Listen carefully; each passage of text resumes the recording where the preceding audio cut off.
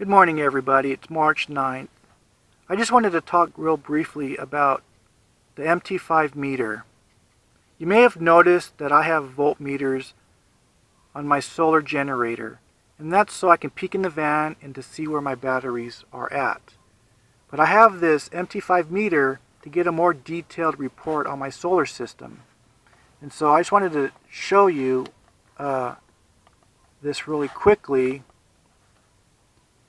Here I have 200 amp hours on my batteries, or this used to be 100 when I had one battery. And in order to set that, I would hit set.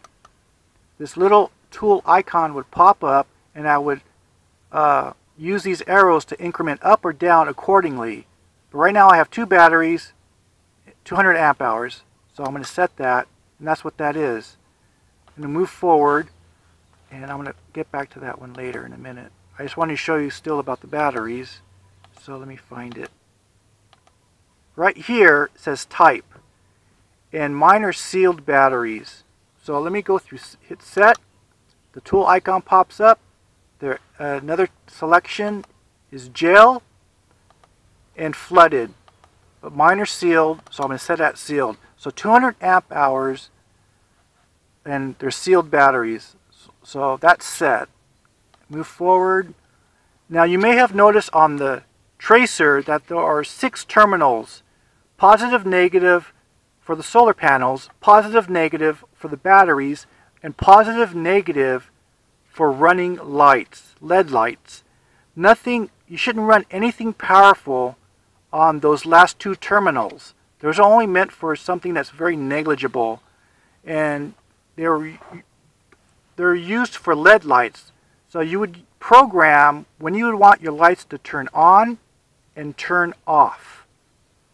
And usually you'll see, when you see a tracer, you usually see that no one has really connected those. They usually just hook up their lights to their battery. But that's what that's for. That's what this is for, to hook up LED lights. So let's see where we're at. Right now, it's in the morning. I'm not getting really much of anything. 14.2 volt, 0.6 volts, really nothing. The battery is at 12.9 volts. I'm not getting any amperage coming in. And so, as you can see, we discussed that already. This is the draw, actually, of, I have some voltmeters hooked up, and so 0.2 is the draw.